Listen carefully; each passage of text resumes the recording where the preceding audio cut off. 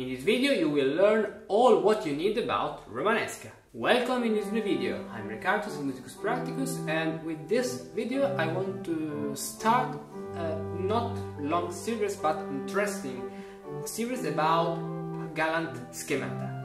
As you know, or maybe you don't know, in the Galant period, so the Baroque, but also in Corelli, also in the late Baroque music, in classical music like Mozart and other contemporary composers, we can individuate some patterns that all composers use for particular moments, for particular situation, and all these passages are called Galant schematas, and there are a pretty good number of Galant schematas.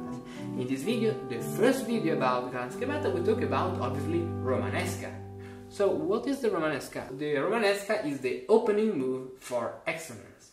For each one of these videos about Galant schematas, you can download from my Patreon a PDF, which is very useful for you, with all the reductions, all the explanations, all the examples that I'm gonna play, and with you can practice a lot. And then also this is the occasion for recording other videos for improvisation elements. But now, don't talk about this and let's start with the Romanesca. The Romanesca is the opening move par excellence. And we have three types of Romanesca. The first one is called leaping Romanesca, because the bass is leaping. A fourth down, second up, fourth down, second up, and fourth down. So let's see this example in C major.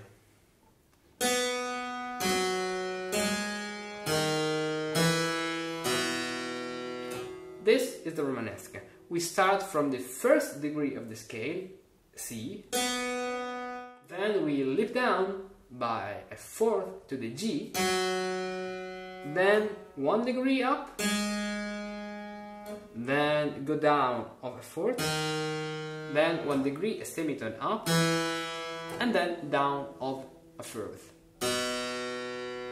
Okay, this is the Romanesca, and the correct harmonization of this kind of Romanesca is all with 3 and 5 chords, in this way.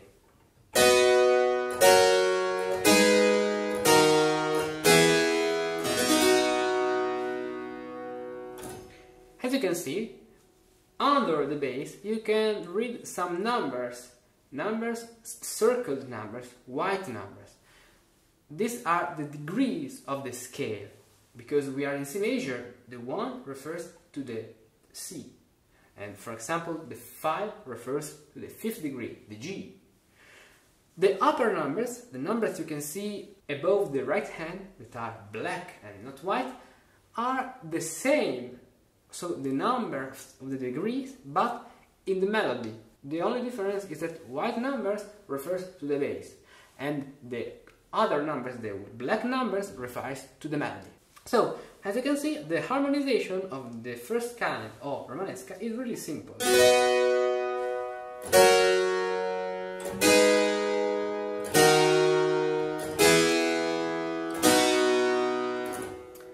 It is a good thing having this starting with the third, so in the second position, because in this way I can play a graceful melody.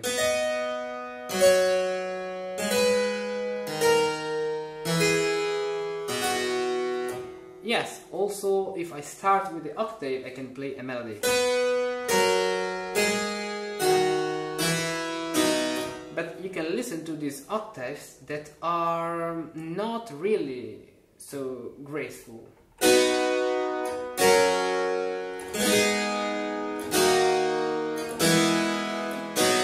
Starting with the third, so E in this case, is much better.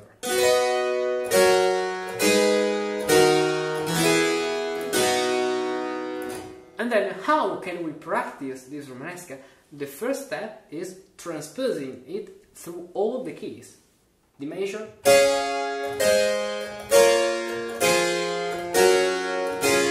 or B flat major,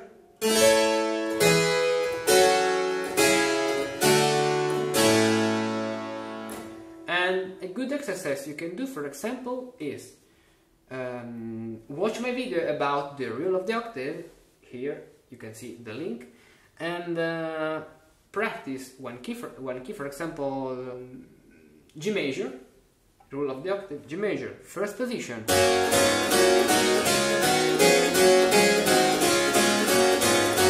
second position,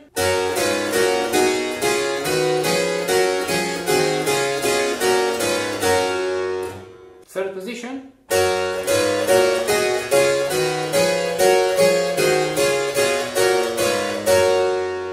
okay, and then we can play the Romanesca. So, first degree, fifth, sixth, third, fourth, and first. This is a useful exercise, and watch the keyboard, watch all the intervals you play, watch all the keys, and think at the scale when you watch the keyboard. Remember that improvisation is not only a listening skill, but also an eye skill. I have to see what I play. Okay? The second type of Romanesca is the stepwise Romanesca. The bass is simple. It is only a scale. Why? As you can see, in the weak beat, not on the down beat, but on the weak beat, I have the upper third then of the previous leaping Romanesca. So this is not, but that is the upper third, then the same, and then not E, but is upper third, so G, then F, and then E. That is the upper third of C. And the harmonization of this kind of Romanesca is an alternation of 3/5 chord and 3/6 chord, in this way.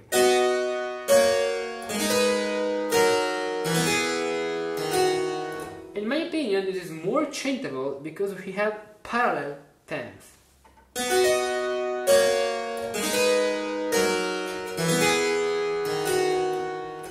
And also for this kind of Romanesca, you can transpose it. For example, G major,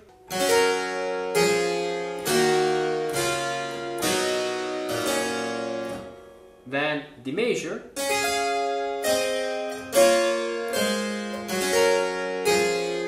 then for example B flat major,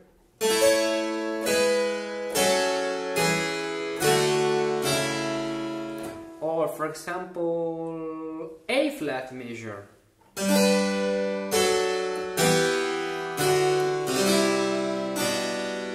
And all the keys. The third type of Romanesca is the Galant Romanesca. So the Galant Romanesca is pretty similar to the stepwise Romanesca in its first three notes. Let's see.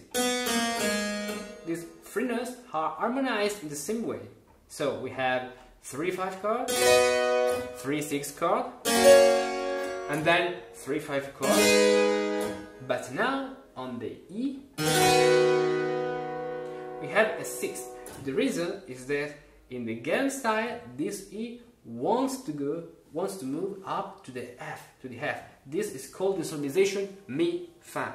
For this kind of Romanescas and this kind of Galant schematas and Baroque music, the knowledge of solmisation is really important, because the solmisation was the basic knowledge at the age of this period, from the 11th century all to this period, and also to the 19th century. And for that, if you don't learn solmisation, and if you want to learn solmisation with the old method, but with a fun, a good, and the best approach, there is a solmisation supercourse for you. You can find it in the description. So in this kind of Romanesca, the Galant Romanesca, I have the 6th here, yes, but I can also use the flatted 7th.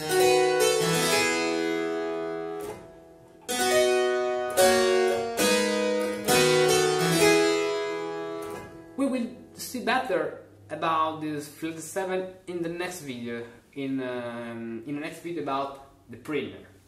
So, for the moment, these are the three types of Romanesca we know. First of all, the leaping Romanesca,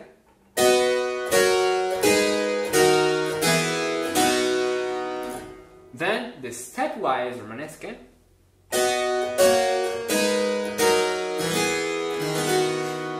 and then the Galant Romanesca.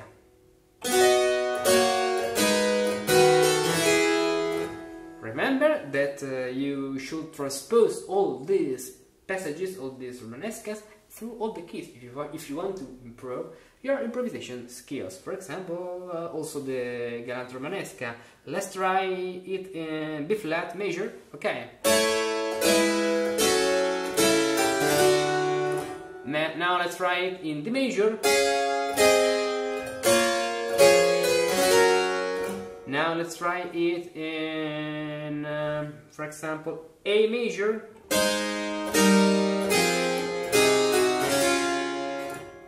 And now, as the last example, in A flat major.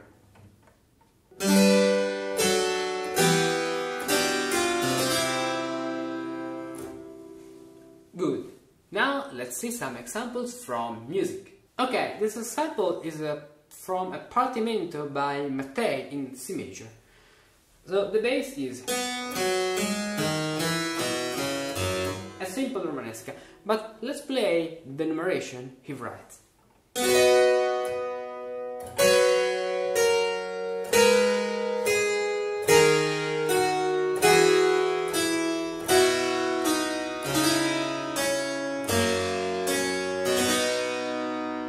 Okay, what happens here?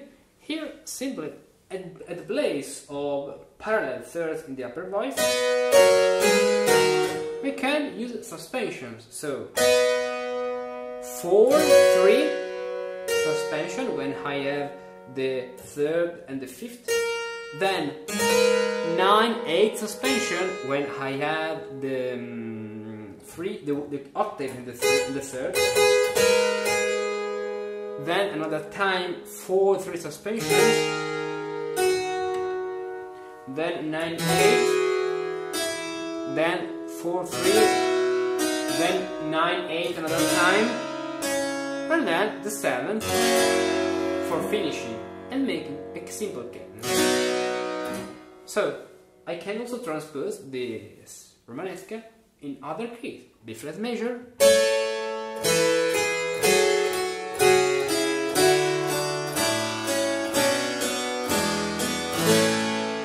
or maybe G major,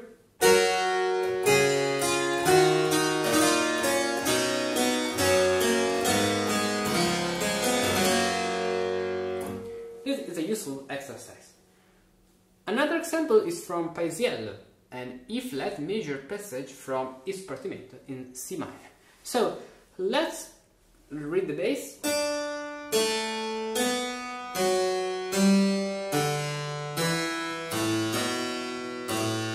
Also, in this case, we can read numbers that are the numeration with double suspensions. So the harmonization is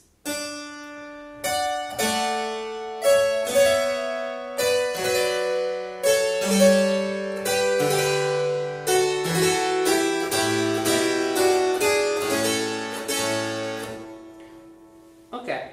What happens in this realization?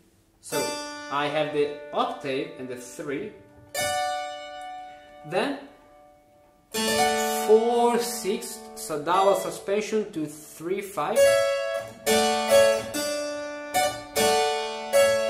then at the place of the 9 we have the 9th, that is indicated with the number 2, and the other suspension, that is the 3rd, the 4th to the 3.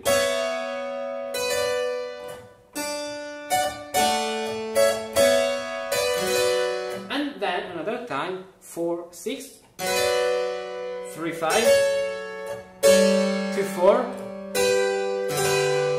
4-6, and then we have 2-4-3-8 is resolution, the double suspension, then the 7th, then we have the 4-6, 3-5, and a cadence. Simple. Let's play another time.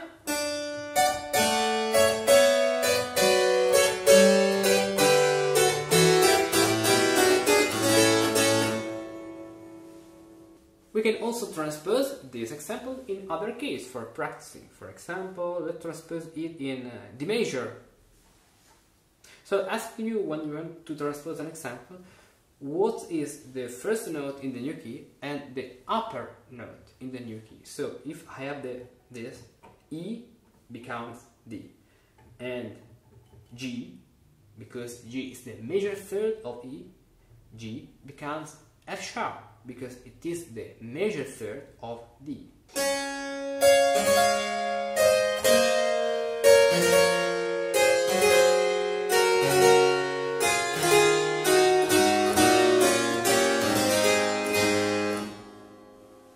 Good.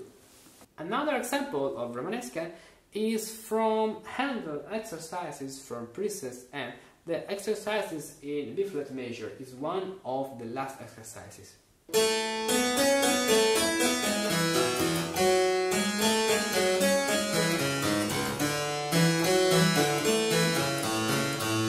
This is obviously a Romanesca.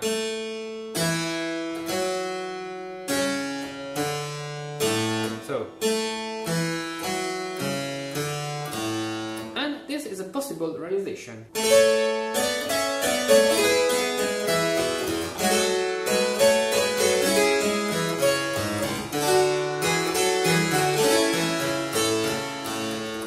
And as you can see, also in this case, I have this melody: 3, 2, 1, 7, 6, 5 in the top voice, that we can call with the solmisation La, Sol, Fa, Mi, Re, Ut. That is the hexachord. We can see another example from Cimarosa, like this.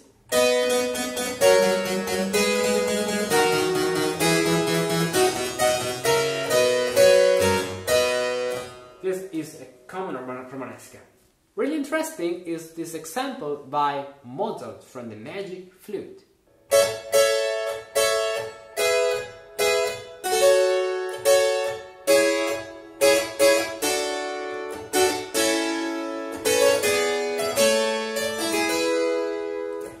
The particular aspect of this example is that the parallel thirds are not in the top voice, but in the upper voice we have a common note of 2 bars and 2 bars.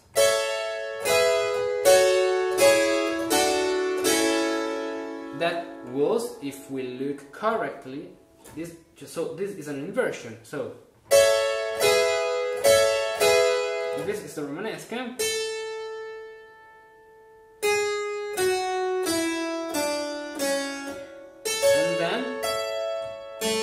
We don't have the F here, but the 2 upper voices are inverted.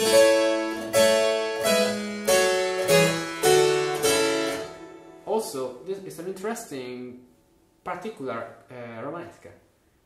The next example is from Schubert. Let's play it.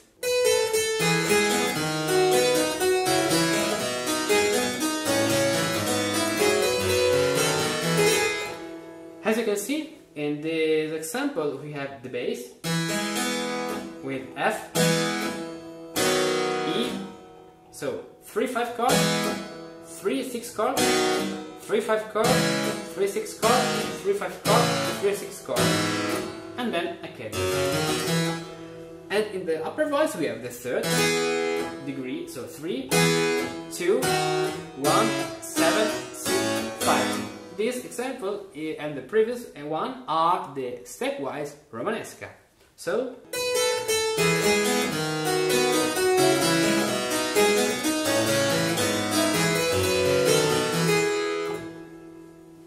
let's see now another example about the Galant Romanesca. This is a sonata by Wodiska.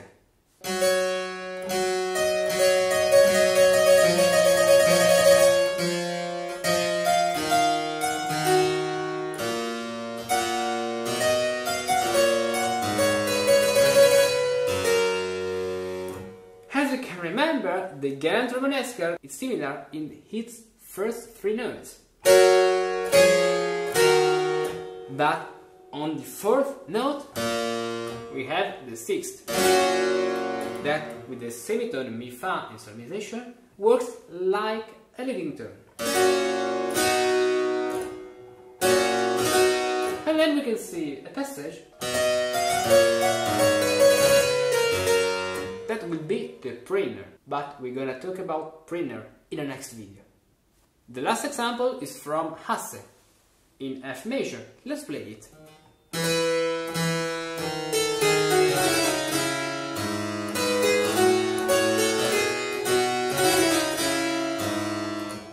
Also, this example is a Galant Romanesca. We can see a 3-5 chord, then a 3-6 chord, then a 3-5 chord, and then a 3-6 chord, and then a little cadence.